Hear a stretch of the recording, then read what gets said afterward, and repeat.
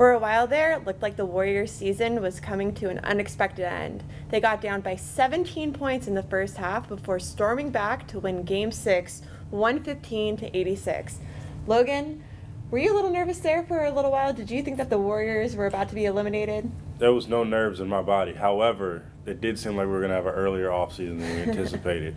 It was to come out like that, to be down 17 points is pretty embarrassing when you think about it. If they were to lose this game, that would have been really, really, really bad. And a lot of legacies were on the line in that first quarter. So it is, I guess it's reassuring for them that they can win a game like that. But, you know, they have to take care of business in Houston. I think Steve Kerr said it best. Obviously, the Rockets knew that they'd be on their home court for Game 7, so they entered Game 6 feeling pretty good, like they had one in the bag. Here's exactly what Steve had to say about the way the Rockets entered the game. You could tell Houston they could see it. They could see the finals right here. And we kind of thought they would come out hot because this was a little bit of a free swing for them. You know, Game 6 on the road. They know they got Game 7 in their back pocket at home. So they came out loose. I thought they would shoot 53s tonight. They got 39, but it seemed like 50 to me early in the game, and that's where it was heading. But I think once we settled down defensively and started staying with people and not making mistakes in transition, then we wore them down a little bit. Then the Warriors did what they tend to do in the third quarter. They came out explosively, and they largely had Klay Thompson to thank for that. He finished with 9 3-pointers.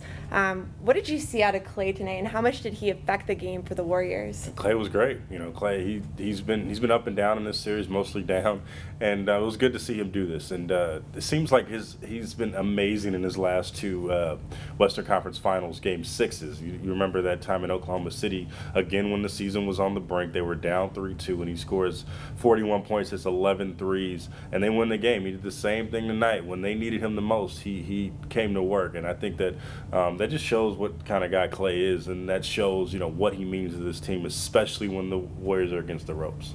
Definitely, and Steve Kerr has praised Klay Thompson all season for being really calm and collected and cool, like a machine, he says. And Klay Thompson came through when the Warriors needed him the most. Klay actually said that it wasn't always that way. Here's what he had to say.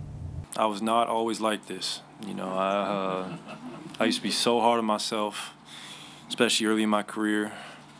I remember one time actually losing a game against the Nuggets and just leaving the arena in my uniform. I was so mad. But I've learned as I get older, if you play with passion, you play hard, and you leave the game saying, you know, I gave everything I had in those 48 minutes, you can live with the result.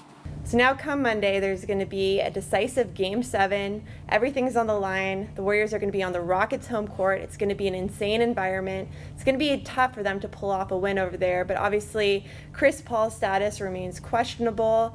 Do you think that the Warriors are going to be able to pull this off?